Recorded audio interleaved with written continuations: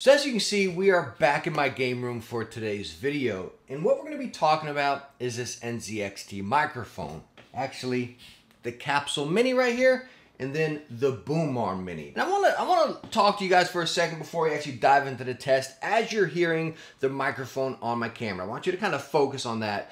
And talking about me testing microphones, I'm a gamer, right? I want to plug and play and see how it is, and I want the best performance for not breaking the bank too much, right? I'm not a, audiophile or this crazy audio type of person. Audio is my passion, hands down, but I like the simplicity within audio. Hence, even with my YouTube microphones and my cameras, it's a DD Boom whatchamadingle, plug 3.5 out of my camera. I record my audio right in sync with my camera. Talking about my room setup here, going along with that, I don't have much sound dampening. I mean, I'm still recently moved into this house, so it's not set up too much. I got a fan on low right there. Got a big light behind you guys that has a fan in it as well. So again, getting the environment, a vibe. It's like a standard room. This isn't like a built-out studio where we got all this sound dampening. You're gonna get false, just like these, not a true user's experience or sound of the microphone. What you're getting here is a gamer, a consumer to consumer, and again, a typical room setup. Nothing built for microphone tests. And how we're gonna go about this test is, of course, we're gonna take a look at what we get out of the box first, and then we're gonna plug it up, get that sound test. I'm gonna compare it up to my main microphone that I usually use, is the Elgato Wave 3. Been using this mic for so long. No joke, I absolutely love this microphone. And then what I'm also gonna do is we're gonna go and get my Audeze Maxwell's back there, plug up that microphone and see how it stacks up to a basic pair of gaming headphones as well. Again, in this standard, just normal environment. Now what I wanted to show you first was a stinking microphone off the arm, but my gracious, I can't get it off here. Like, I didn't even, oh mercy, I need to get some pliers or something. Oh, Jimmy. So now that I finally have the microphone disconnected, I want to show you what you get in your box. Of course, you get your microphone. You get this nice heavy-duty microphone stand, which actually has a little rubber grip on the bottom right there, your little thread adapter, and then, of course, your manual. Now, talking about everything as we're just feeling right there, I just want to tell you, and I even have these little screws on the side is how you actually mount it to there, and then you can tilt it forward and back. It doesn't go left or right or anything, just forward and back on the stand. But I'm going to bust out my scale and show you guys something here. This is really weird to me. So I'm going to put the stand, our little stand for the microphone, and we're getting 411 grams. Let's take that off again. That's lofty. Then we take the microphone, and again, I'm going to leave these screws on the side right here.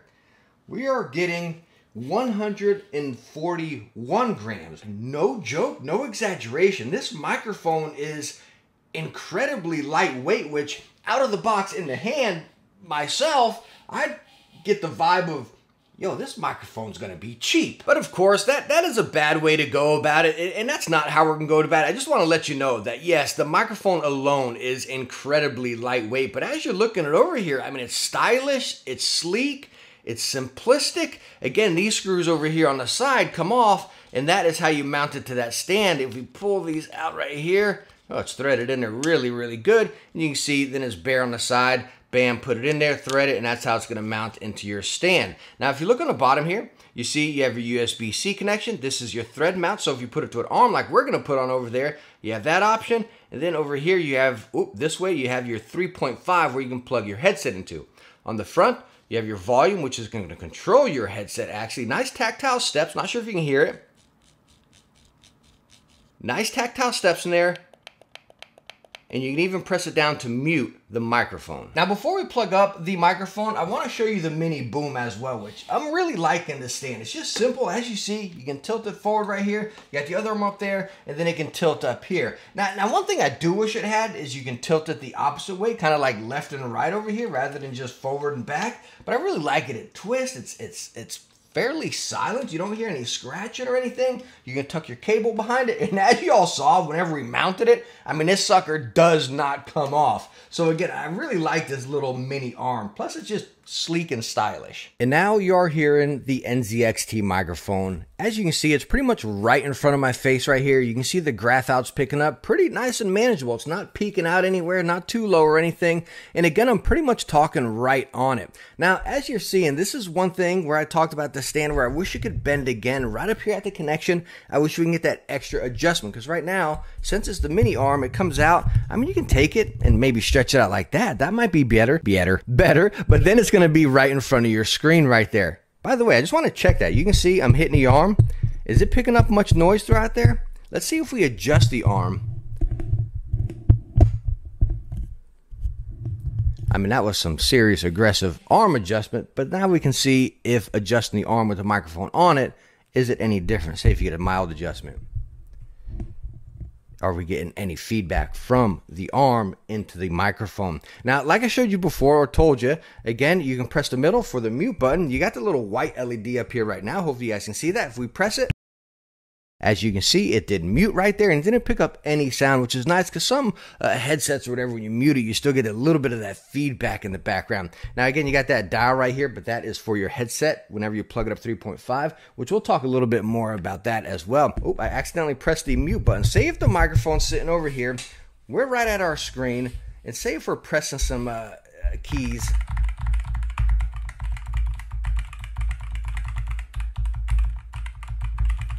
So here we go, pressing on a keyboard. I'm going to see if we get some feedback if I say I've slapped down on my mouse in the middle of a game, because again, our stand is mounted onto their desk. Let's see if we get any feedback if I accidentally hit the desk. I see the stand actually moving, which by the way, you can tighten. You got these little screws on the side right there. Yeah, now it's not moving. So you can tighten that up, loosen it how easily you want to adjust it. But again, now this whole time, we've been talking kind of straight at the screen when our microphone's been over here to the left, which I think is the majority of the way a lot of us will be using it. Now, again, with so many different ways we can move this microphone with the stand, again, how we had it set right there is how I would use it and how my microphones always are, just off to the distance. I want to know how you guys use your microphone. As you see right now with this stand, you can tilt it, put it up underneath here, and it's not in front of your screen, but it's right in front of your mouth. I bet this sounds better than how we did before, so you kind of eliminating a lot of that echo within the room. But if it's right above our keyboard, is it going to pick up more sound like that? Maybe from our mouse.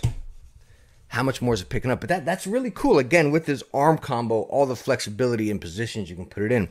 But anyways, now we've been listening to the NZXT Capsule Mini. I want to go on and fire up our Elgato Wave 3 and see how it compares to that, and then we'll go into a headset. And now you're hearing the Elgato Wave 3. Again, it's off to the left because this is where my microphones always stay, off to the left. Now, if I get on to the Elgato Wave 3, I do have this little filter right here. I don't know if it does much because it's just right in the front and it's metal. It's not one of the foam ones, you know? But if we're right on it, we can see, wow, it's picking up a lot. It really is. Now, on the Elgato Wave 3, you can actually tone it down, which I really like that because you can adjust your headphone, your mix, and then again your microphone volume right on it. It's one of the things I just love about the Elgato. Also, you got the little tap mute down there. I'm not reviewing the Elgato Wave 3. I'm just doing that comparison, you know. Now, again, when we're talking price is much different, but again, talking sound to sound in this environment, if I'm just doing some basic gaming, talking right on with the microphone over there, getting that actual sound difference whenever you get it right, set right onto you. Again, wow, you can see this one is picking up just a whole bunch right there. But my main thing that I want to hear is which one's kind of reducing a lot of that background noise and kind of giving us that a little more quality studio sound. That's what I really want to figure out right here. But again, we just listened to the NZXT. We're listening to the Elgato, and again, I'm leaving mine set up how I believe a lot of us will have set up in our room, off to the distance of our monitor, and bam, so we can see our screen and we're actually gaming.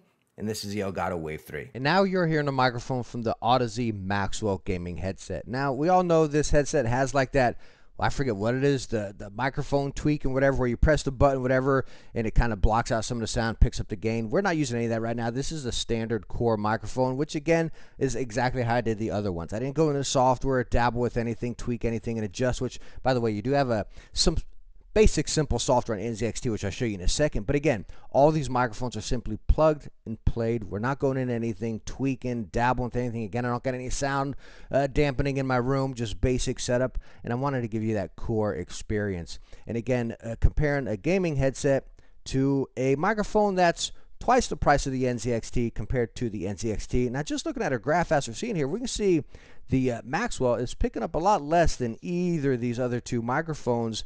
We're going to have to hear these back and actually see the difference.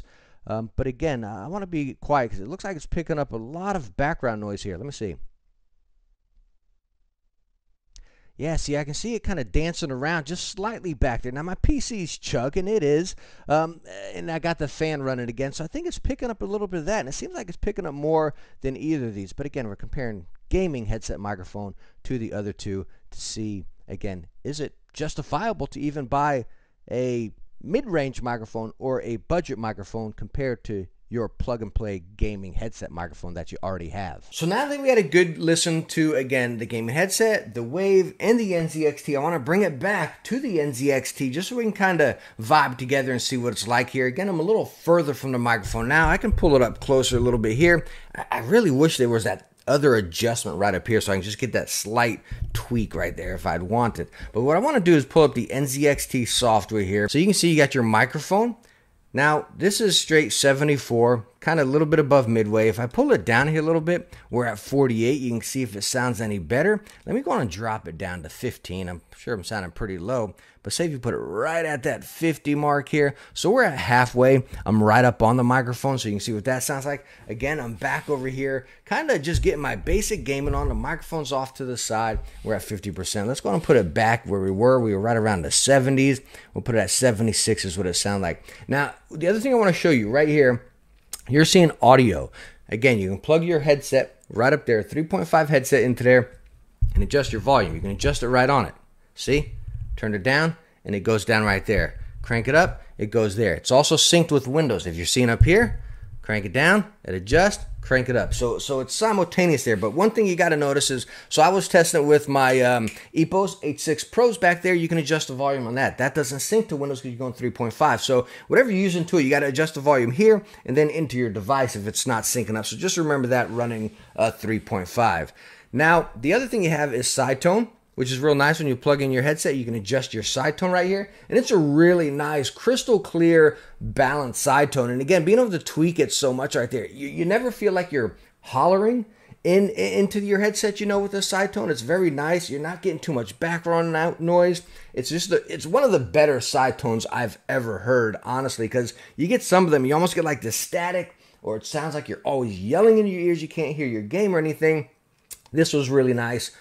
Again, one of the better side tones I have heard on a device before. Now, I want to go back to the audio here, plug-in 3.5, just for anyone that's curious. If you're taking a headset, plugging it into here, are you going to get a boost? Are you going to get a audio just enhancement out of it? No, you're not.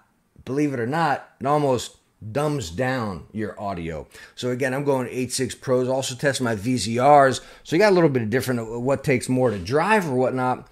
But again, even H6 Pros that don't take a lot to drive, man, it sounded so bad. It was just, again, dumbed down. There wasn't any body, any life. I cranked it up across all of my sources within Windows on here, made sure everything was cranked up, even on the headset.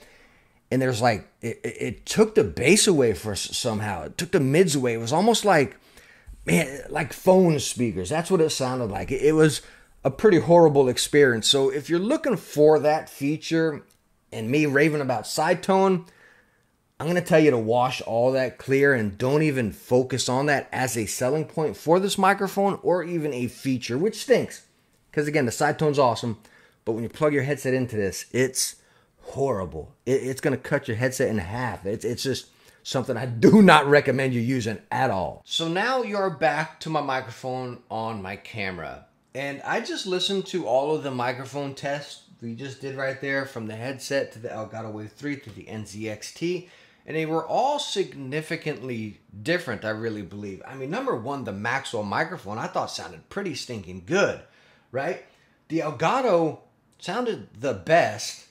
The NZXT had potential, okay? Now catch me right there. I'm not saying it sounded bad, because I thought it sounded very good, but it picked up the most background noise, I believe, probably exactly how my camera microphone is right now, because it's in front of me right here, so it's picking up everything else around. That's exactly what we're probably going to get from my camera microphone. That's the vibe I got from the NZXT. Now, where I say potential, number one, with the Boom Arm Mini right here, whenever we were typing, it picked up so much radiation and vibration throughout the desk into it. Whenever I was moving, it wasn't that bad, but whenever I was just typing, basically, it caught a lot of that through there. So I'm going to say, no, don't get the Boom Arm Mini as much as I like it. I really like this Boom Arm Mini. It's 70 bucks, and I think it's cool for the price. But again, with the vibration it's picking up through it was a bit of a stinker for me. Maybe if you mount it to a separate table, maybe like that might be what I do actually. And so again, you're not getting that vibration. I see my wave is on an actual legit like musician's mic stand out there, and that's why I have it set like that so you get no vibration. And that is like 30 bucks. So again, you can kind of look at it that way. There's number one potential. Don't get the boom arm. Number two potential I really think this could reduce some of that room noise is get a basic microphone foam little windscreen over it, you know, a little pop filter, whatever. You can probably get those for like $5, if not less. Put it over it and you're going to be perfectly fine. And the cool thing is it's not going to cover up your LED, which like if you put one over this, you kind of block your mute function or something like that. And some other like the HyperX microphones, you block the button up top. So again, putting a pop filter over this is going to be really nice, cheap, and I believe very beneficial. So again, let's bring it back to the NZXT Capsule Mini coming in at 70 bucks. Do I recommend it? Yeah, I really do. I like this microphone. I really like this microphone. What I don't recommend, again, is the boom arm. And that's how we had it set and tested right there. The biggest downfall of this microphone is as far as the room, the noise pickup. Again, I don't have any sound dampening, so yours could be completely different. But myself tested many other budget microphones from, say, HyperX or Razer, which they got good options.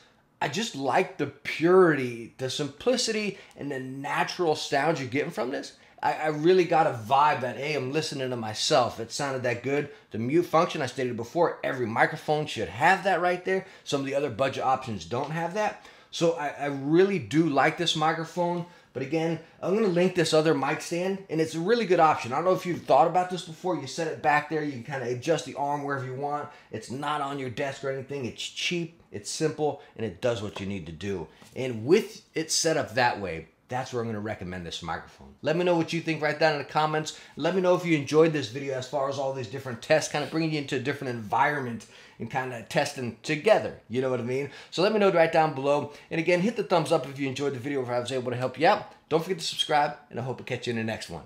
Bye now.